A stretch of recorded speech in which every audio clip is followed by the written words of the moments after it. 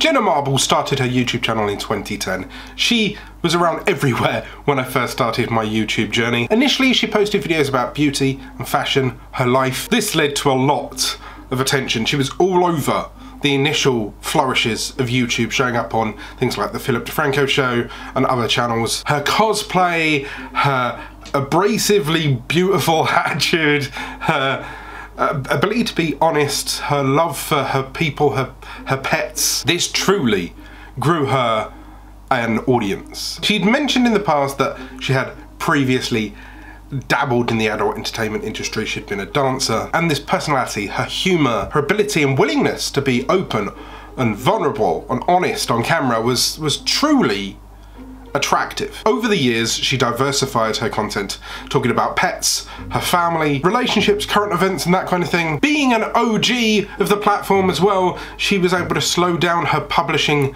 schedule, so she'd publish when she felt like it, maybe once a week. She'd talk about the whirlwind that was YouTube and publicity, and she was one of those recognisable faces that would show up in random places. Now, Marbles faced some backlash in 2020 when the whole wave that swept away Shane Dawson's career came for Jenna Marbles. In some of her older videos, she had made some racially insensitive comments, wearing blackface in fact, even resurfacing on social media. She apologised for her behaviour straight away. There was no hoo-ha about this, there was no dancing around. She sat down, she admitted that she was wrong, she admitted that she needed a break. There was no smoke and mirrors like you see with some YouTuber apologies. Now, in the wake of this apology, she then faced even more backlash from being not proactive enough to help to kind of make up for what she'd done in the past. This was problematic behaviour in her past that she's just swept under the rug, supposedly. Now, I say supposedly because I honestly believe in this case that Jenna Marbles was just caught up in a witch hunt that was sweeping around at the time. That's my personal opinion.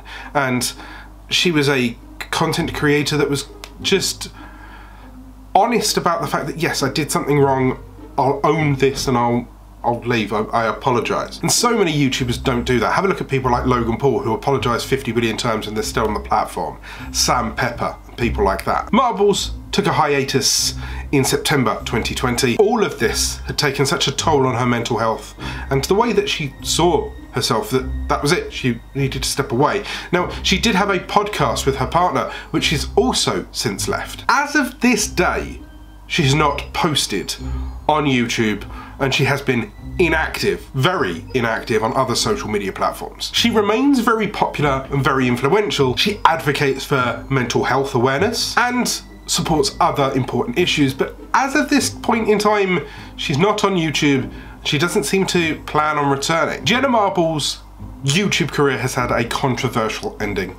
It just goes to show that sometimes things in the past can come back to bite you in the butt, so you either need to be careful or be willing to take ownership of your mistakes when they come to light. Unfortunately, I believe this is due to a larger change in the cultural landscape, in which some things that 10, 15 years ago would have just been let slide are much more sensitive today. Just like some of these creators here. Go and check out this playlist if you like this video, and I'll see you soon.